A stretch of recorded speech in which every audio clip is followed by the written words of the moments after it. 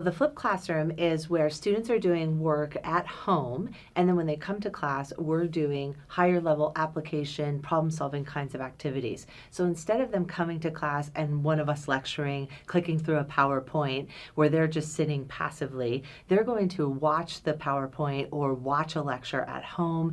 They're going to work through some assignments, take a pre-class quiz to make sure that what they did at home met the learning objectives, and that they're ready to actually apply and work through some problem-solving activities in the classroom. Those might be a card sort task where they're asked to prioritize and categorize information. It might be a scenario full on with equipment and working as a team. It could be where they have built a model of, say, an infectious disease, and so that sharing that they could conceptualize it, actually understand proportion and size, and how the information is delivered back and forth between students.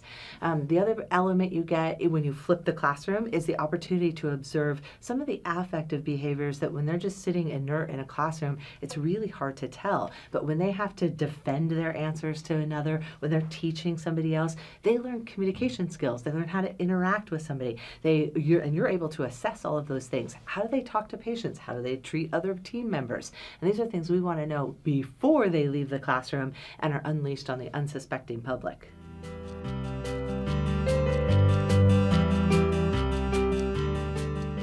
I think some people are thinking that as long as they do an activity or run a scenario, they have flipped to the classroom.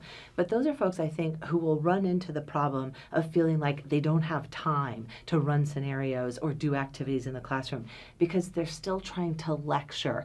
As educators, boy, we have a hard time letting go of the lecture. We love to hear ourselves talk.